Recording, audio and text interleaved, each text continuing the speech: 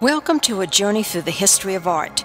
We will travel along a timeline from the caves to the 19th century.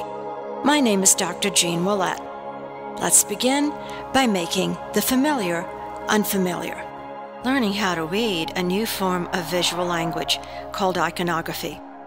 The Merode altarpiece of 1428 and the Arnolfini wedding of 1434 are famous examples of how the artists of the Northern Renaissance communicated with an audience through symbolism. The Christian iconography was a universal language understood throughout Europe. The Portinari altarpiece of 1474 by Ugo van der Goes, a northern artist, was a commission for an Italian patron. However, the northern artist deployed a far more rich and complex system of codes than the Italian artist did. Robert Campin, the master of Flémal, painted one of the first panel paintings in oil, depicting the Annunciation full of complex symbols. The Merode altarpiece is a veritable scholar's paradise for the art historian as a decoder. The steep, tilted perspective is functional but hardly scientific, as it would be in the South. But the disguised symbolism is ingenious. The artist invented a complicated narrative fairly bristling with a convoluted iconography, a myriad of symbols to be decoded. On the left, the donors kneel before the door to Mary's home, surrounded by a wall seen in the background. The wall is the walled garden of Mary's chastity. The central panel symbolized the Virgin's chastity through the white lily in a vase, while on the right panel, her much older husband Joseph makes a mousetrap to catch the devil. Or does he? Likewise, scholars hunt through the disguised symbolism of Jan van Eyck for clues to meanings.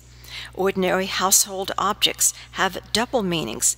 In the Arnolfini wedding and in the Merode altarpiece, there is a single candle, the presence of Christ. But why is one lit and one extinguished? The Arnolfini wedding of 1434 by Jan van Eyck is a small private oil painting glowing in brilliant reds and greens made on the occasion of a wedding.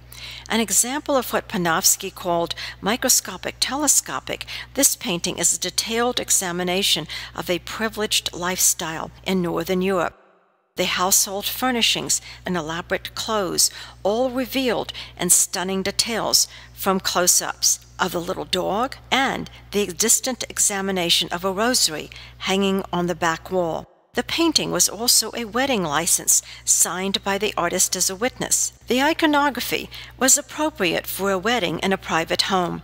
The little dog, added later, symbolizes faithfulness. The fruit on the windowsill at the left symbolizes fecundity. The discarded shoes on the floor indicate that the couple's feet must not be shod, for they are on holy ground. The Arnolfini wedding was a new emphasis on the daily life of real people. Religion is pushed to the background. Reality is the content, heralding the fact that the society was secular and that the task of the northern artist was to examine and to render this world. Although Italy, due to its direct access to ancient sculpture and classical knowledge, took the lead in the revival of Greek and Roman culture, the art of the North reveals that the Netherlandish artists are far less involved with the past, whether biblical or classical, and more involved with the present. This involvement with the contemporary would prove to be crucial.